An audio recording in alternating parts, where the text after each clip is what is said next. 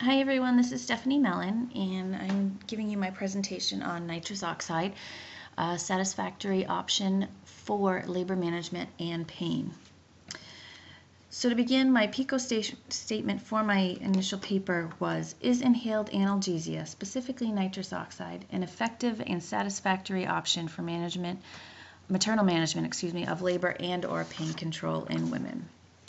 So a brief background. Nitrous oxide is frequently known as laughing gas. It's most often used in dental procedures as a 70% nitrous, 30% oxygen blend. In labor and deliveries units across the United States, we use it as a 50-50 blend. It's thought to work via the endorphin release, causing a euphoric sort of anti-anxiety effect. And it's been widely used in the United Kingdom, Canada, Sweden, Finland, and Australia for many, many years, as well as other European countries. In fact, the use varies from 50% of women using to 80% of women using it during their labor in these countries. It's self-administered medication. The woman has to be able to hold the own mask to her face. It resembles an anesthesia mask or a mouthpiece. Rapid onset and a quick clearance from the maternal circulation, and it can be used in addition to an epidural or Nubain or other medications utilized in labor. We also can use it for IV starts, for discomfort of instrument-assisted deliveries, perineal repairs, and removal of placentas, any sort of uncomfortable procedure utilized during the labor and delivery process. There are many benefits to the use of nitrous oxide in labor. Again, the rapid onset and offset. The patient is in control, which results in high patient satisfaction. They don't feel the need to ask for medication and wait for a nurse to bring the medication, and then in turn wait for the medication to begin working. With the use of nitrous in labor, they also have increased mobility. They don't have to have an IV. They don't have to have a Foley or pulse oximetry, and they do not have to be continuously monitored for fetal well-being. With the increased mobility, there's no waiting to return to normal activity. There's no medication recovery time, whereas with an epidural, they need to wait until they get full sensation, full feeling back in their legs to be able to get up and walk. And there's also minimal wait time to start the nitrous oxide because the OV provider trained in the initiation is in-house with the laboring woman, so we don't have to wait for anesthesia to arrive. This here is just a picture of a woman in Europe using nitrous oxide while laboring in the tub, and she's using it via a mouthpiece, which is also available, but in the United States we mostly use anesthesia-type masks held tightly to the face. As with any intervention or medication, there are side effects associated with the use of nitrous. The potential for nausea and vomiting, which are both very common side effects of labor in general, with or without medication. It's found to be not as effective as an epidural under most circumstances. Again, it's used to kind of ease the discomfort, ease the anxiety associated with pain, but it will not take the pain away. A past concern was chronic exposure with the use of nitrous oxide, chronic exposure to the nurses assisting the woman in labor. But due to new scavenger systems built in with what's the nitrous oxide administration unit, exposure is extremely minimal. They do offer dosimeters for staff to wear if they are concerned about that.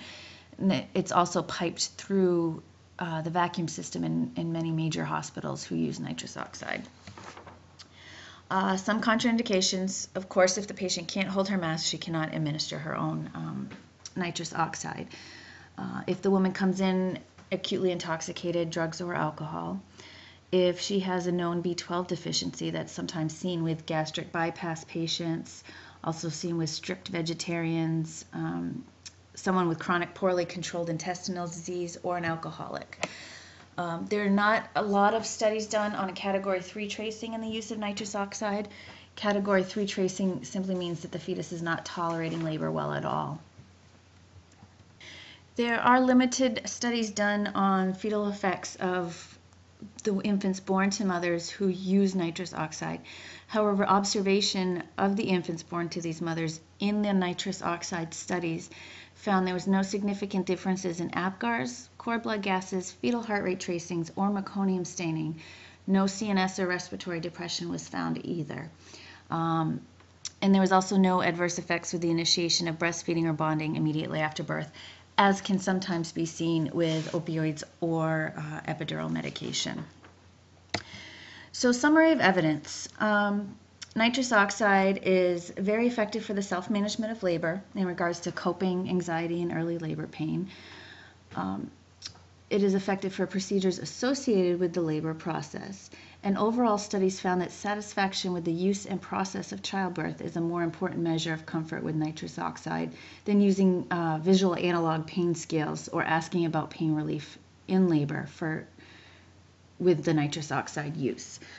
So essentially even though the studies reviewed pain control in labor, they found instead it's not a good measure of pain control. However, satisfaction was higher with the use of nitrous oxide versus pain control. So how did I get this information out, and what did I do with all of this? I had to work fast in the beginning in order to see if this project was even viable. I had been toying with the idea since we began the class. So back in February, I did an initial 15-minute PowerPoint presentational sort of introduction to the use of inhaled analgesia, benefits, contraindications, and whatnot to the Women and Children's Board of St. Mary's Regional Medical Center. Prior to this meeting, I sent out a systematic review article that I used for my paper, as well as a nursing-related article on the use of nitrous oxide. I sent this to all members of the Women and Children's Board, as well as staff nurses.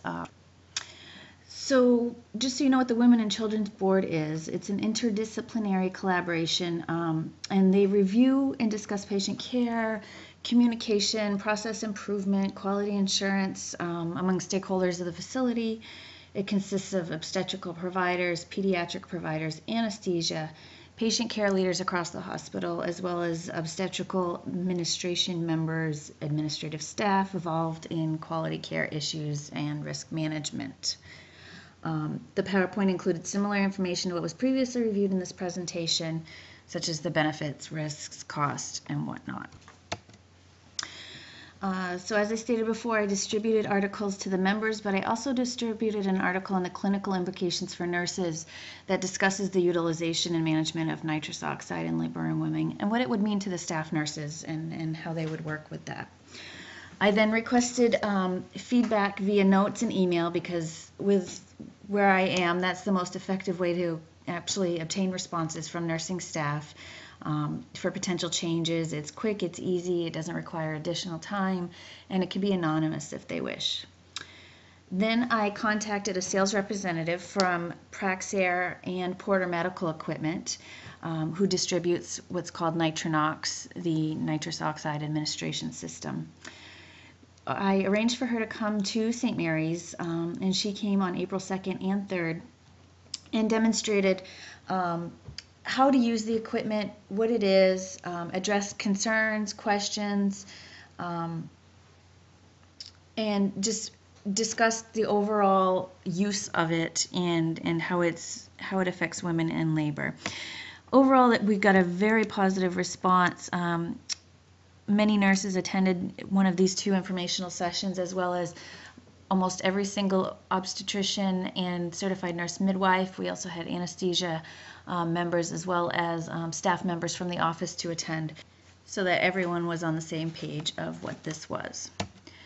So briefly, financial considerations were also reviewed. I had many email communications with the representative from the company, who in turn gave me cost breakdown, purchase information, and I forwarded all that information to Women's Health Management, who also attended the informational sessions, but didn't have the contact information, so I arranged all that. And essentially, approximate startup costs are about $5,000. It's a mobile unit. Maintenance costs we are working on right now. And included in the startup cost is training, protocol, staff education. They assist, the representatives of Puerto Rico Medical Equipment assist us in developing all that information. So in conclusion, Women and Children's granted approval and support to continue with the project of implementing use of nitrous oxide for laboring women at St. Mary's. It was very well received by providers, anesthesia, and ancillary staff, as well as nursing staff. Everyone's very excited and supportive to get this on. So after I had the representative come, I asked for volunteers to develop a small committee, including myself, another nurse, and 2 CNMs, just to help continue with the process of getting this implemented. As with any medical facility, budgetary constraints, of course, are a major roadblock. The cost of the units does not fall under capital budget, and operational budget for the year is at its max.